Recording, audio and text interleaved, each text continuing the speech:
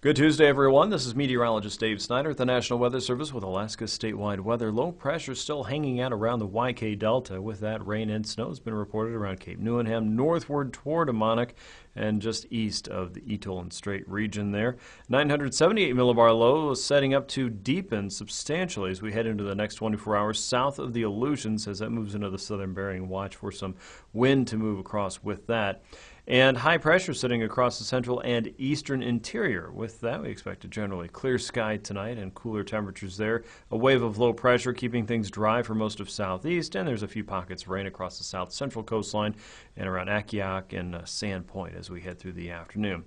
In the meantime, winter storm warnings are now in effect from 6 p.m. tonight through 6 p.m. Wednesday for the lower Kobuk and Noatak valleys there. A little bit further up the hill and inland, winter weather advisories are in effect for the upper Kobuk and Noatak valleys. We're expecting as much as 4 to about 7 inches of snow during the time period there from tonight all the way through Wednesday.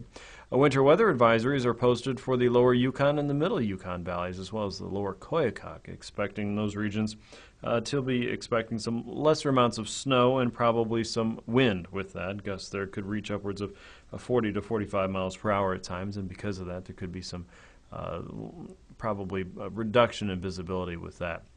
For the St. Lawrence Island and Bering Strait coast, a winter weather advisory is posted there. About 1 to 3 inches of snow and some stronger gusts are possible in that area. Kotzebue could be looking at about 3 to 5 inches of snow with gusts to 45 miles per hour. And a high wind watch is posted for the eastern Aleutians, and the central Aleutians will be looking at some stronger winds as that storm force low begins working northward. By Wednesday, that could drop to about 942 millibars, and that will bring a chance for rain and snow through the region. By Thursday, the low has already filled in to about 961 millibars in the western Bering, so concerns will be lessening with that as we go through the remainder of the week. With high pressure across the north coast at 1,023 millibars, we'll still see generally clear and dry conditions for most of the north, the interior, and the west.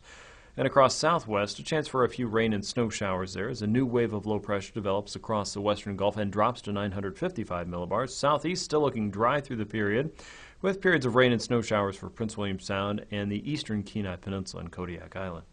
With Alaska's statewide weather, this is meteorologist Dave Snyder.